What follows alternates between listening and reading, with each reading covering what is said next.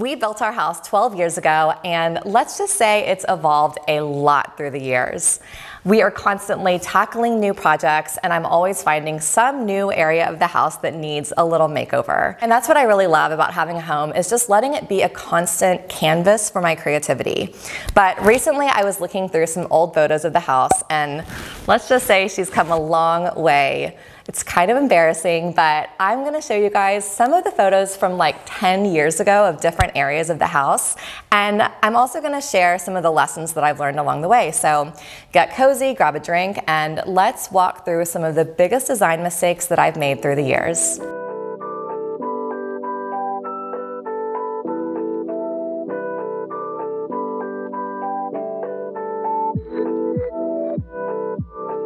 The first mistake that we made when building the house was installing too many built-ins. Now, this is something that is kind of counterintuitive because it sounds like it's going to add a ton of organization and make things more streamlined, which I'm all for. But what I didn't think about is how permanent built-ins are. So when you have built-in cabinets and drawers, you can't really rearrange the room. You're kind of locked into exactly how it is. And 10 years later, I wanted to mix things up and change up the way some of our rooms were. So in my home office, we installed these floor-to-ceiling cabinets and drawers and a built-in desk that I thought would be super functional and just provide a ton of storage that I would need in such a tiny space. However, it felt a little claustrophobic. It just started making the room feel really closed in, and it also blocked a lot of the natural light, which is really important to me when I'm working through the day. So a couple years back, we were making some tweaks to the house, and I decided to demo all of those cabinets and drawers. It was kind of sad because built-ins are really expensive, but it was a lesson that I had to learn the hard way.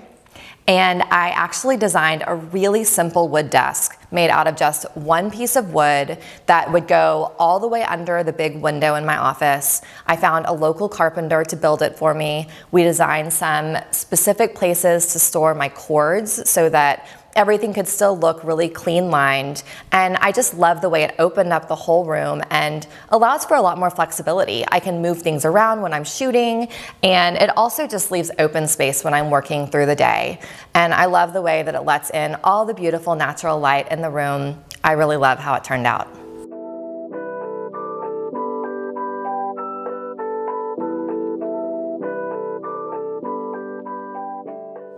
So my next and probably the biggest decision that we made when we were designing the house was not to include any windows in the kitchen.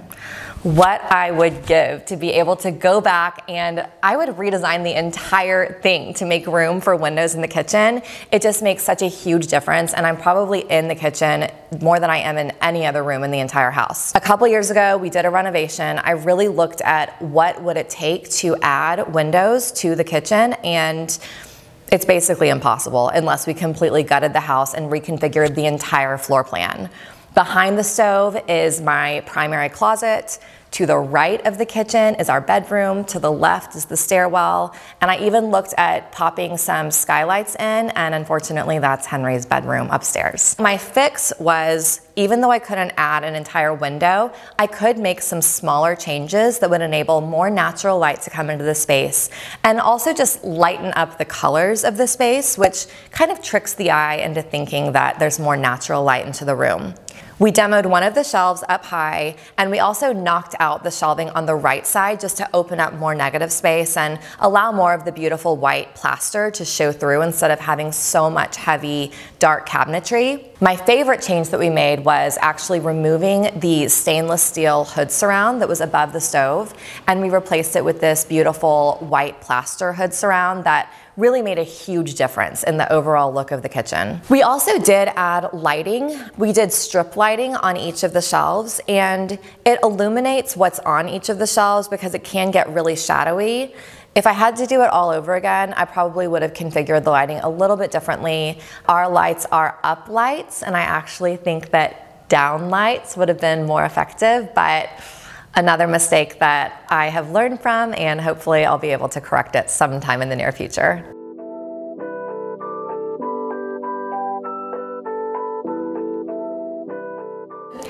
All right, so my next mistake was putting a TV over the fireplace in the living room. When I look back at photos, I seriously cannot believe we used to have a TV front and center when you walked into the room. But when we built the house, I really wasn't very experienced with design or doing any kind of renovations. And I kind of had these rules in my head that I thought I needed to stick to, one of which was you had to have a TV in the living room. Really quickly, we learned that it was kind of an eyesore. We didn't really want a TV right when you walked in the door as the centerpiece to the entire space. So a couple years after moving in, we ended up removing the TV from that area. We had created this kind of alcove that we thought would make it look more sleek, but unfortunately the TV wasn't exactly the same size as the alcove, so it just looked kind of sloppy and messy. So we actually had to plaster in the area where the inset alcove was, paint over it so it looked just like the rest of the wall, and then we were able to hang artwork above the fireplace the way that it is now. I actually love using this area to switch out different pieces of art to really mix things up when I'm craving a change in the living room. Right now I have this beautiful tapestry by my friend, the artist Eileen Fitzgerald, and I just love the way that it adds texture and dimension to the space, but still stays in all the neutral colors that I love. You might be wondering, where is the TV in the house? And we actually reconfigured a little room that we initially had carved out as our workout room, and we turned it into this small but really effective little lounge area where we like to watch TV. The kids play video games in there, and it's a great place to just kick back and have the TV somewhere really accessible, but also have it somewhat out of sight.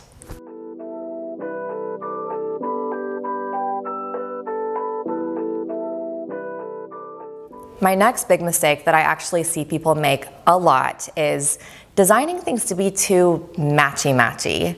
Like I said, when we first built our house, I didn't really have a lot of experience designing spaces, and I didn't have a lot of confidence in my own aesthetic. And because of that, I tended to play things really safe. I put things together that matched, I made everything very symmetrical, and the result is just that it felt kind of boring and didn't really feel like it had much soul. So as I've gained confidence and learned my own aesthetic a little bit more, I'm much more inclined to play with asymmetry and add texture and do some things that are a little bit more unexpected. And I think the result is that our house feels a lot more lived in, it feels like it has a lot more soul, and it just reflects my style and my personality a lot more.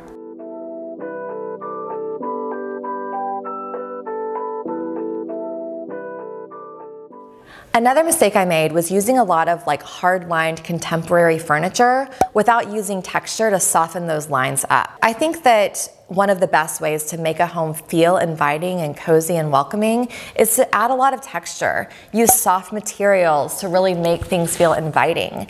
And my top priority when I'm designing my house is just for it to feel really cozy and really peaceful. And the way that I do that is by layering on the textures. So even if I have a coffee table or something else that's made of a hard texture, I'll counterbalance that with a really cozy rug or a soft throw.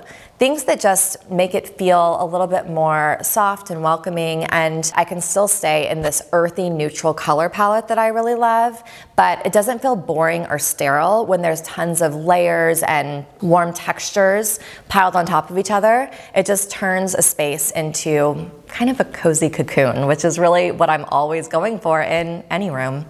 All right, I hope you guys loved this little walk down memory lane, revisiting some of my most embarrassing home mistakes, but you know what? It's all part of the journey, and remember, there really are no mistakes. Our homes should be about creativity and just expressing our own personality. So I'd love to hear what you guys think. Do you want more of these design videos? This was our first foray into design on YouTube, and it was really fun to show you guys around. So drop a comment, let me know which tips resonated with you most. Let me know if you disagree with any of them. I'd love to hear what you think. So see you next time.